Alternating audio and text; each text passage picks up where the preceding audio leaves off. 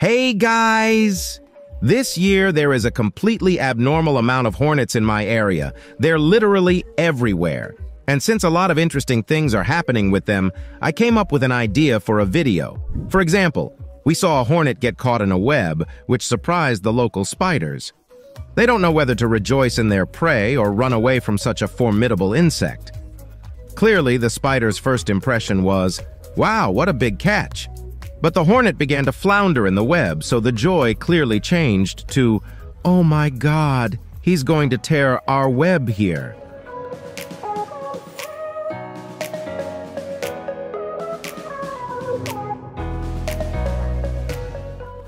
Eventually, the dangerous insect was released from the web. It even looked to us like the hornet was hunting spiders.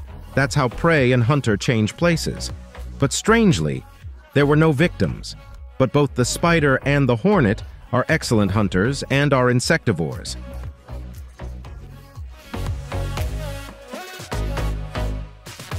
The next hornet, however, was much less fortunate. It is not at all clear what could have caused the fight with a whole horde of ants. What could ants and a hornet have in common? The redheads chased him around the perimeter of the anthill for about 10 minutes while he buzzed indignantly. Wherever he went, he was immediately attacked by several angry ants. The stinging insect did quite well at first. The hornet ran, flapped its wings, and was generally quite active.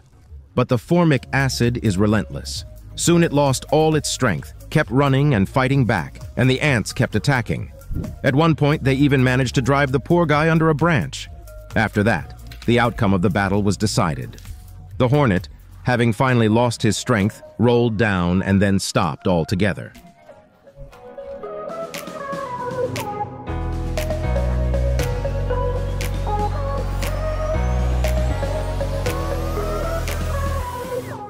The ants climbed onto the hornet and celebrated their victory. Yes, the world of insects is very cruel, and there are few who can live to a ripe old age.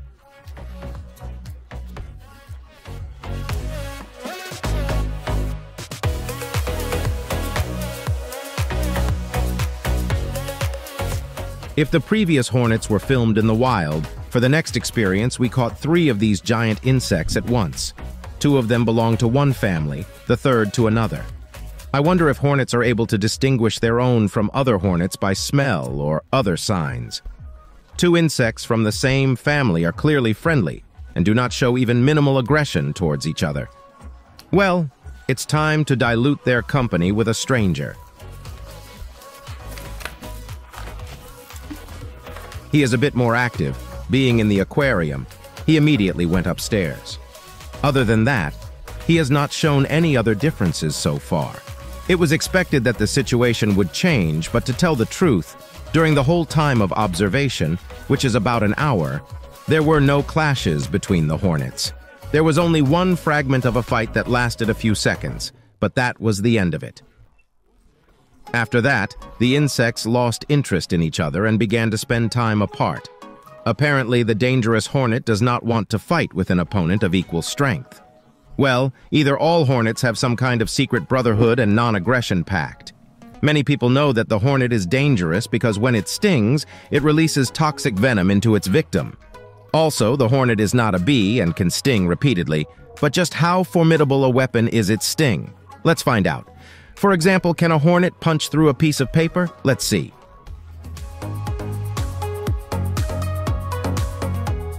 But no matter how hard it tries, it still can't get through the paper. The stinger scratches the paper and that's it. In the wild, they don't interact with such dense materials, so we should give it something easier to do. What about cellophane?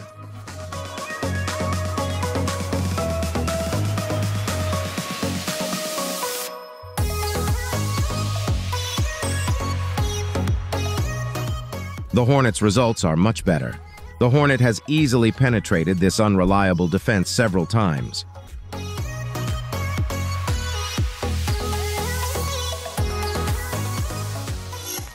For our next test, we head back into the wilderness. But we're not going empty-handed. We're preparing treats for the hornets. And first, the succulent flesh of the zophobas. As you know, hornets love meat and will not refuse such a treat. They also love sweets, especially honey, which they steal from beehives. And what do they like more? What will they prefer?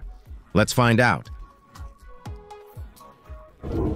We put 2 petri dishes with treats near the place where a large number of hornets fly and began to observe. I have to say that at first the hornets just flew around looking at the treats. We even left the action camera nearby and moved away so as not to embarrass the insects. However, it ran out of power faster than anything else was happening. And when the first hornet decided to try the treat, it chose honey. It's understandable, though. You can always find insects. But honey, where you don't have to go into the hive and fight bees, is much more convenient.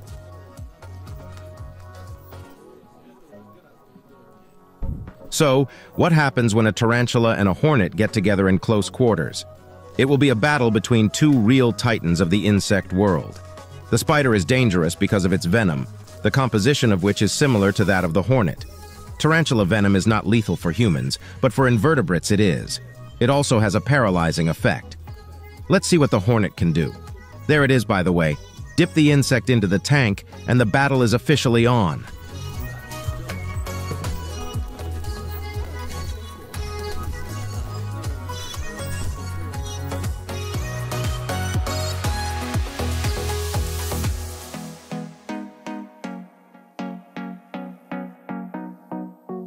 The hornet immediately started flying towards the ceiling. All the while, the spider was 2 steps behind, just looking at the insect. Perhaps he was about to attack, but later changed his mind. This dance continued for several minutes. When the spider wasn't around, the hornet decided it was time to clean its antennae, and then he became so bold that he began to attack the tarantula himself. But there was no conflict.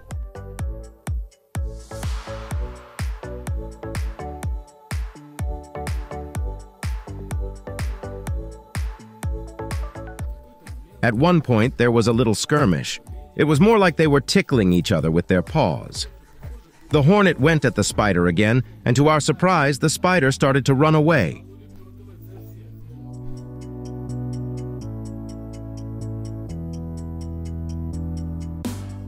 The space of the aquarium, although closed, is quite spacious, which gives the spider and the hornet the opportunity to move on different levels without even making contact.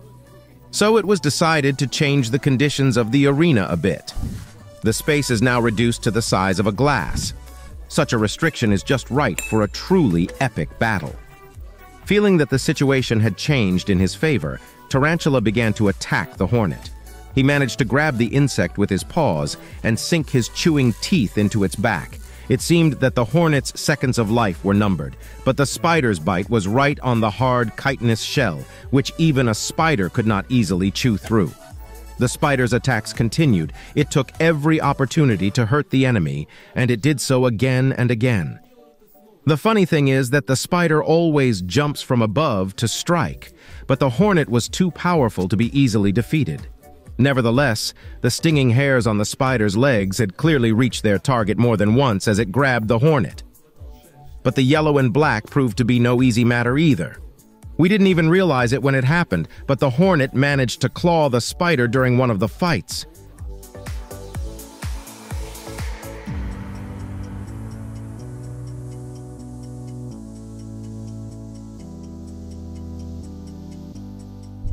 On the tarantula's back, you can see some kind of muddy blob. Either it's from the venom sprayed by the hornet's stinger, or it's a wound. Whatever it was, it looked like the outcome of the fight had already been decided, and it wasn't the spider that made the decision. A few minutes after we noticed the fall, the spider rested. It still moved its legs, but not as actively as before. Now the hornet, satisfied with its victory, can even walk over it. This is the unexpected result of the battle between the tarantula and the hornet. That's all for now. Bye-bye.